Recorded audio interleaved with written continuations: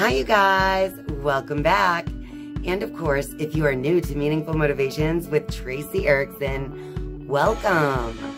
My name is Tracy Erickson, and in this video, we are going to talk about the magic of colors.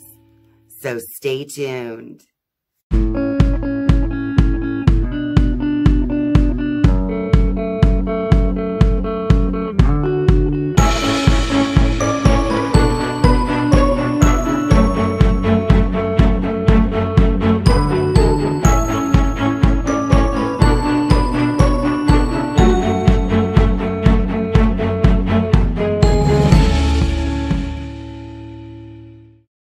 The general idea behind this video is that colors actually have an effect on people. But usually the effect that colors have on your consciousness is an unconscious thing. So in this video, we're going to go over all the different colors, how they affect your consciousness, so that you can begin to use colors consciously in your life. I have told you guys about this in a previous video, but I'm going to say it again. But the University of Iowa actually has pink locker rooms for the opposing football team. And the reason behind this is because the coach at the time, when the bathroom was designed this way, believed that just making these players be completely engulfed in the color pink would cause them to be more docile and peaceful rather than competitive and ready to play a football game. Now, some ways that you can consciously use color to affect your life would be in the clothing that you wear, in the candles that you use around your home, in your home decor. It would be the colors of the crystals that you choose. There are so many ways that using color with intention can bring more meaning into your life. So it all just depends on what it is that you want to manifest through color magic. So I just want to start by going over each of the 7 chakras and what each chakra represents as far as color, but also as far as what that chakra is controlling. The root chakra is associated with the color red. And the root chakra is in control of how you feel about your security in the world, about your finances, family, and your home life.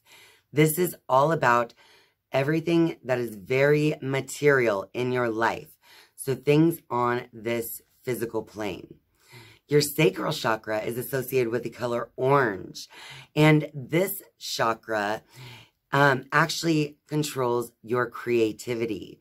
So if your sacral chakra is open and flowing, you can be very creative in your thinking and in how you express yourself.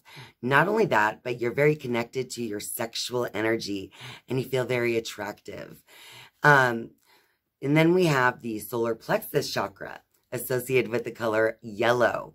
And this chakra is all about how you feel about yourself. This chakra connects with your inner confidence. This one has everything to do with your sense of self and how you feel about yourself. Next, we have the heart chakra. This is associated with the color green. And of course, the heart chakra is definitely going to be controlling relationships in your life. So how you interact with other people. This is a chakra and color which is connected to your passions in life and also to healing. Then you have the throat chakra associated with the color blue. This is all about communication and self-expression and truth. And then we have the third eye chakra associated with indigo. And this chakra is all about your inner eye, your creative imagination, and being able to create mental images and see yourself fulfilling goals and things like that. And finally, we have the crown chakra associated with the color purple. And the crown chakra is all about your connection to source, to spirit. So if you have a very open crown chakra, then you probably pray often and you have a deep connection with who you really are. And in witchcraft, witches actually rely heavily on colors to express their intentions or themes in spellcrafting. So in witchcraft, the colors are definitely important. So as far as that goes, red is always used to help with intentions that are focused on courage, passion, and strength. The energy of red increases someone's attractiveness and can keep enemies at bay.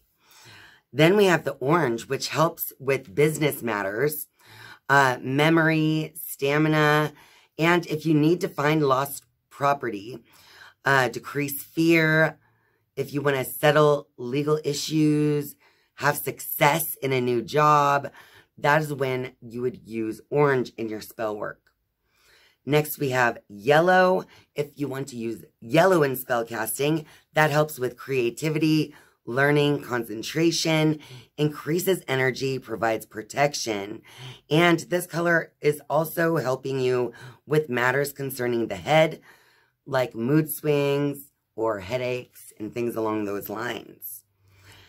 Now, if you use green in spell casting, then that would be for spells that have to do with money, prosperity, success, good luck.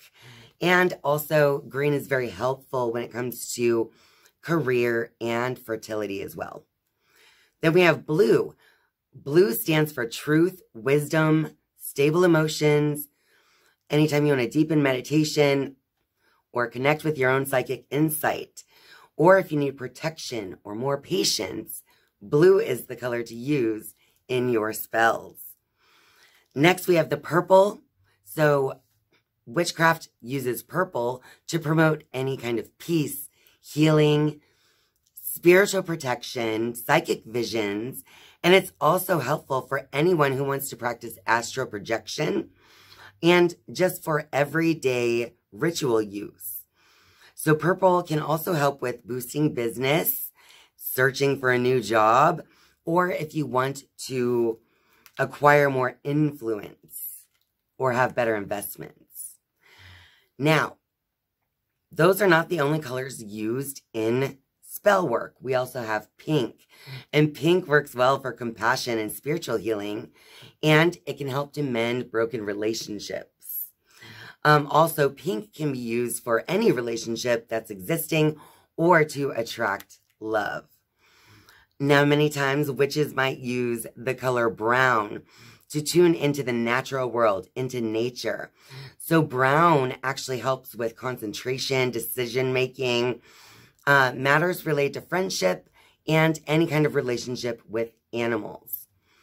And a lot of times the spellcasters will use white because white calls on angels and spirit guides. It invokes those who have passed, encourages harmony in relationships or in the environment. And white is a purifying color, which can purify your home. White is also like a blank canvas, so you can use white in any spell work or ritual. And then we have gold. So the color gold is used for, obviously, money spells. It's good for competition, to improve intelligence, to promote healing and health, and just for general rejuvenation of your mind, body, and spirit. And then we have silver, which boosts your psychic abilities, including intuition. And silver decreases the negative energy of the mind or the environment and can help you connect with Mother Nature or the goddess. Now, black is used in spell work sometimes, but it's usually avoided because black is commonly used in dark magic. So any much more experienced witch can use black to banish something negative.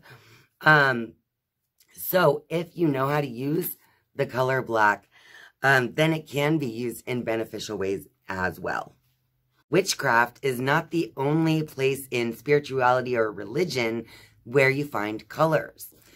So in The Secret Teachings of All Ages by Manly P. Hall, in a section on solar colors, it states here, in the original symbolism of the Christian church, colors were of first importance, and their use was regulated according to carefully prepared rules. Since the Middle Ages, however, the carelessness with which colors have been employed has resulted in the loss of their deeper emblematic meanings.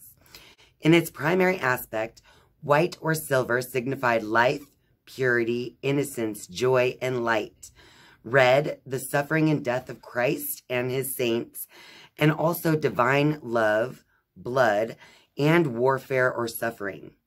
Blue, the heavenly sphere, and the states of godliness and contemplation. Yellow or gold is glory, fruitfulness, and goodness. Green, fecundity, youthfulness, and prosperity. Violet, humility, deep affection, and sorrow. Black, death, destruction, and humiliation. In early church art, the colors of robes and ornaments also revealed whether a saint had been martyred, as well as the character of the work that he had done to deserve canonization. I use color magic all the time when I pick new crystals to work with, because not only are you looking at the energy of the structure of the crystal itself, but also the color that the crystal is showing you. Because as we've been explaining, color can bring out different intentions. Color can heal you in certain ways. And all of this is happening subconsciously simply by seeing the color. Also, different cultures share beliefs with different colors. So every single country has their own flag, which also has their own colors. So similar to what the Secret Teachings of All Ages was saying about the different saints wearing different color robes, depending on the reason for their sainthood, it's kind of like that. So people, when they're doing rituals or whatever, they usually like to wear a certain color to bring out those intentions or themes in that particular ritual. And this has happened throughout time. So now that you are a little more aware of the magic that it lies in colors themselves, now you can begin to use stronger intentions as you choose your colors, not only for your clothing that you want to wear, but also the colors in your home decorating, the color of your car, the color of anything that you want to pick out. So basically, the more awareness that you bring to your color choices, the stronger you are creating that intention for yourself, whatever that intention might be. Well, that about wraps it up for this video. So if you like this video, be sure to click that like button and share this video with all your friends out there. And of course, if you're a viewer but not yet a subscriber, I would love for you to click subscribe down below. And once you have subscribed, be sure to turn on that notifications bell if you would like to be notified each and every time I upload a new video. Thank you guys so much for watching and spending your time with me. I love you. And I'll see you next time. Bye.